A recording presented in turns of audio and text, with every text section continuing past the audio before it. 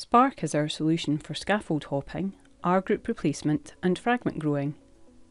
In this web clip, I will introduce Spark's docking search method that enables you to find fragments, picking ligand-protein interactions directly from the protein active site.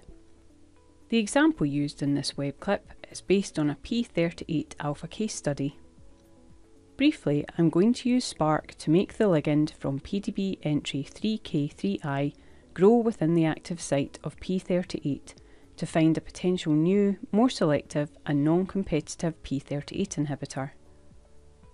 I will use a modelled version of the 3K3I protein structure in combination with Spark's docking method to ensure that functional groups in the R-group replacement fragments can make H-bond interactions to the protein hinge region.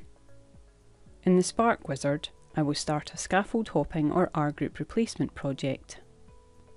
In the next window, I will load a slightly modified version of the 3K3I ligand, retaining the input proteination state.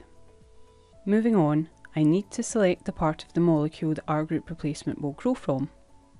I will select this methyl group and leave the allowed atom types unconstrained.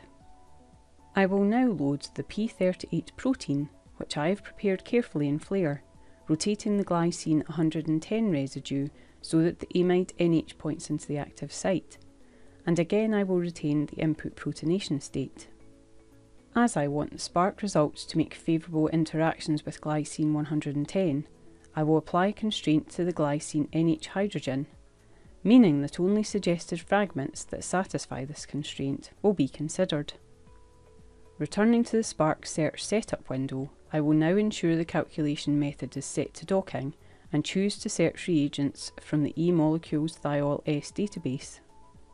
I can view advanced options for the docking setup by hitting the Show Options button.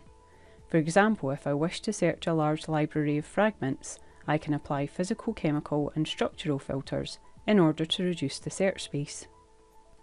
The use of additional computer resources, such as a cluster, will also reduce search times. The calculation is started by hitting the Start button. The Spark experiment has completed. A docking score column has been added to the results table and displays the docking score for each result molecule. A more highly negative value indicates a better docking result. If I display H-bonds, I can see that each of the result molecules interacts with the hinge region of the protein as expected. Of particular interest is this result, whose thiazolo-triazole moiety makes a similar network of H-bond interactions as a patented Pfizer compound in its bioactive conformation, PDB entry 2YIS. Further information on the example I've used is available via the links on this slide. Subscribe to our newsletter to receive monthly computational chemistry news. The docking and Spark calculation method is provided as an add-on to Spark. Please get in touch if you want to find out more or to arrange a Spark evaluation.